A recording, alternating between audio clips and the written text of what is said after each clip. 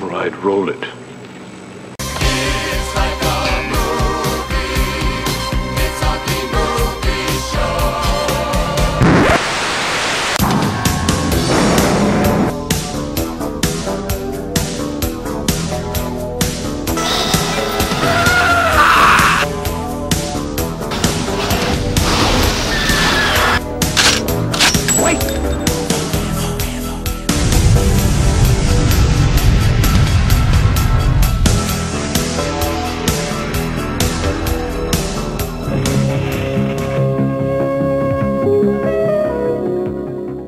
Hello and welcome to the B-Movie Rollout, a place where we take a look at cheesy, low-budget action movies from the 1980s and remember why we left them there in the first place.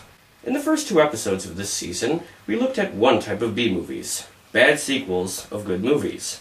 Today, we'll look at another type, bad knockoffs of good movies. Knockoffs come in various forms. On one end of the spectrum, there are the works of Bruno Mattei or the modern-day Asylum, which are simply rip-offs that blatantly steal scenes from more successful films to improve their own. And on the other end of the spectrum are the works of George Lucas and Quentin Tarantino, which take inspiration from elements in earlier films and use it to craft an original story. The stuff I like is somewhere in between. For instance, something made by Canon Films is a safe bet to be somewhere between paying homage to an earlier film and simply stealing from it. Like I've discussed before, Missing in Action is a Rambo knockoff. Or how about Cobra, which borrows more than a little from the Dirty Harry series. The Vindicator was distributed by a company called Key Video, which, like Canon, was a B-movie factory. The more famous of their work was The Treasure at Sierra Madre, The Legend of Billie Jean, and Zardoz. That's right, Zardoz was of their better work. The rest of their library is stuff like The Daring Dobermans, Dark Night of the Scarecrow, Killer Fish, or What Do You Say to a Naked Lady? I think this movie is awful. Will I be vindicated? Let's find out. I give you The Vindicator. Roll it. The title credits are as low-budget 80s as you can get, as we see one of the characters is named Frankenstein. What? Good. Speaking of monsters, the credits show some more familiar names. Andre Link and John Dunning. Those are the guys that made the Snake Eater movies. Do shit stink? Oh, I don't know, do Link and Dunning make terrible movies? The movie begins, and I'm not kidding, in the primate room. Maybe this is like a behind-the-scenes featurette, where you get to see where the movie was written. Make him clap his hands. Stick out his tongue. And cross his arms. Say something dumb. Take your stinking hands off me, you damn dirty human! Oh, that fucking movie. I'm sorry. Let's stick to the task at hand here. What this scene shows us is that these scientists have invented a device that can control a monkey's every move, as well as trigger a violent reaction whenever the monkey is threatened.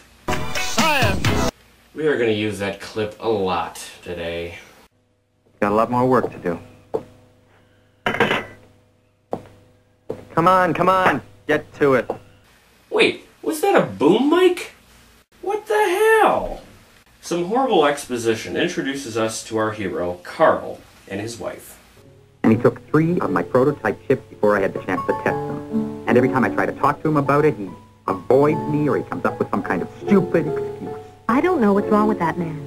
You know, any lad in the country would be happy to have you. Yeah, well, I'm going in there tomorrow morning and I'm not going to take no for an answer. Carl goes to the lab he works at and confronts his boss, Alex White, about White's misuse of research funds. White assures Carl everything is okay and sends him to his office. White then has the rest of the employees evacuate and sets the reactor core to overheat or something. The reactor blows, killing Carl.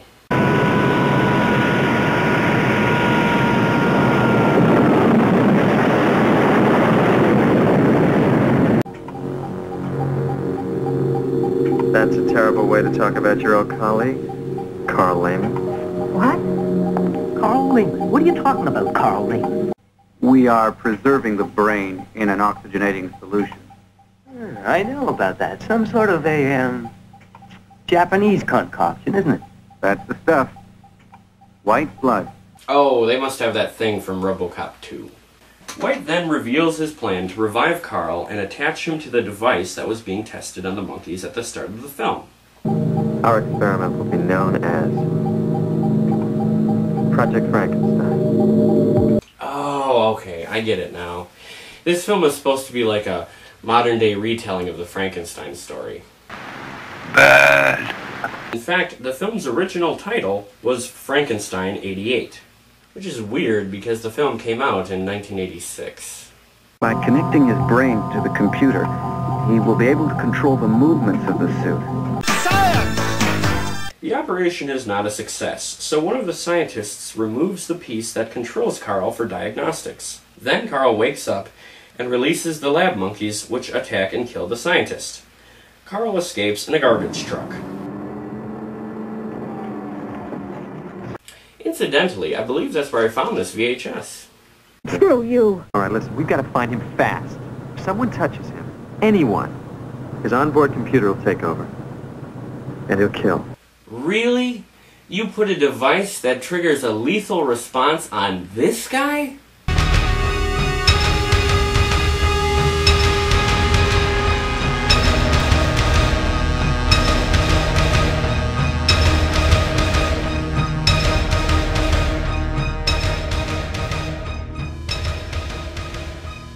With no contingency plan whatsoever? Nice plan. In fact, perhaps the nicest plan. Carl goes to the Halloween 3 mask company, and he has a bit of a freakout. Happy, happy Halloween, Halloween, Halloween, happy, happy Halloween, silver shamrock. I can't say I blame him. White calls in someone named Hunter to track and recapture Carl. Hunter is played by Pam Grier? What are you doing here? This pisses me off. Pam Grier is way too cool to be in this movie. Meanwhile, Carl contacts his wife in a rather unorthodox manner.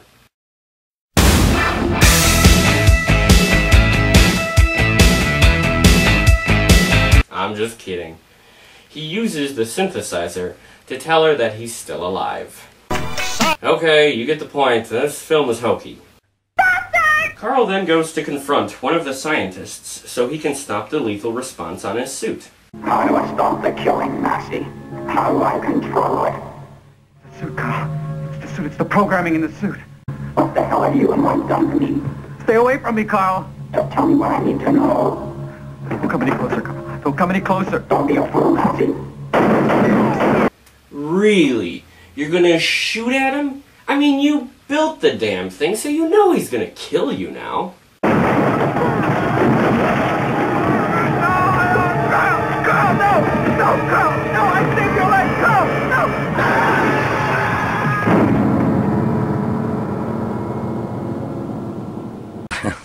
Duh. Carl is then reunited with his wife at a church. Oh my God. What's happened to you? Get away from me! Please, Carl. God damn it, I'm not Carl! I don't know who I am. I'm a machine. I can't feel. I can't touch. I'm not human. I love you. I mean it. Kinda. An old co-worker of Carl's meets with him in an alley to give Carl a note from his wife. It's a trap! But be careful, all right?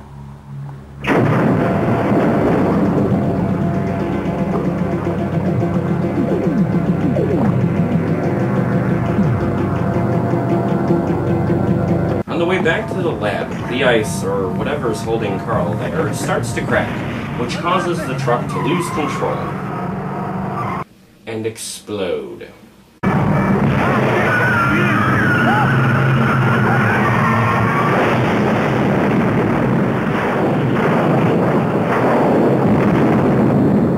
Hunter takes Carl's wife hostage, and Carl chases them back to the lab.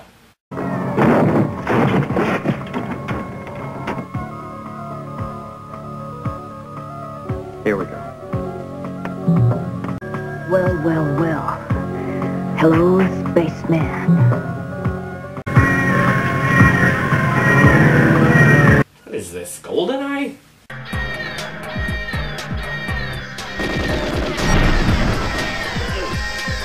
I hope you know what you're doing, pal. Wait a minute, where is he? Sector G6. Wait a minute. What sector? Sector G6. They then go to Sector G6, which makes a little bit of sense considering that Pam Grier is pretty fly.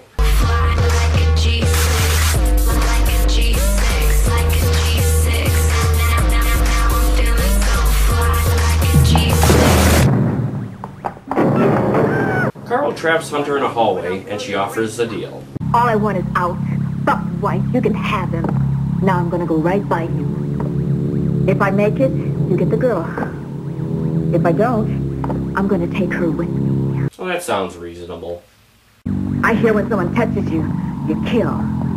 Don't be stupid, Hunter. I'm giving you a chance. What are you doing? Just leave. Here! Wow, that was a low blow. And more than a little stupid. Now he's just gonna kill you. Forget it, spaceman. I've seen you in action.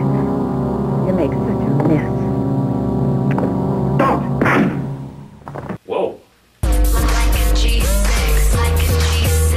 And she's not even dead? Well, I'm glad Pam Grier died for nothing. Carl then goes to confront White, who has turned himself into another, cyborg? Vindicator? Is that what those things are called? By the way, how long did that business with Pam Grier take? 5, maybe 10 minutes? Hardly enough time to go through the lengthy procedure to become one of these things. Not to mention, he had nobody to help him.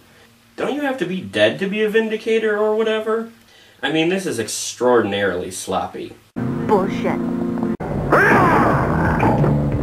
The final fight scene is clumsy and horribly shot. Carl kills White by attaching a hose to his suit and drowning him with an unspecified white fluid. Gross. Apparently Carl also dies because the final scene is set several years later at a museum. A tour group, which includes Carl's wife and child, are looking at the Vindicator suits on display. He was a hero, wasn't he, Mom? Yes, he was, Carl. Yes, he was.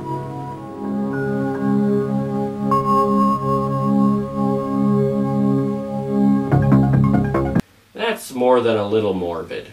This movie is bad, and there is no way around it. I suppose the idea for the movie is interesting, and the cyborg suit looks okay, but the actual plot, the acting, and the cinematography are awful. I want to label it as a low-budget knockoff of RoboCop, as the films share several elements, but I can't. RoboCop was released after this one.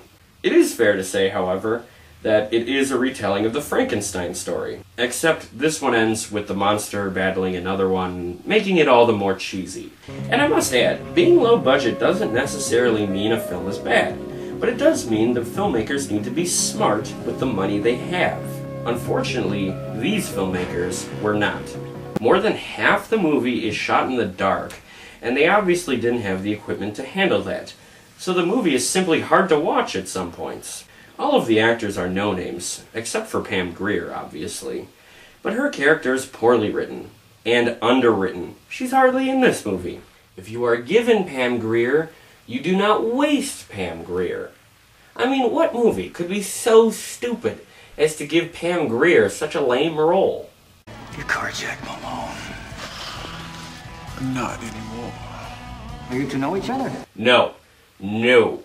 We are not talking about that movie, and I am not ready to deal with that. Can you shut it off? Yes, I can. And I think it's about time that I did.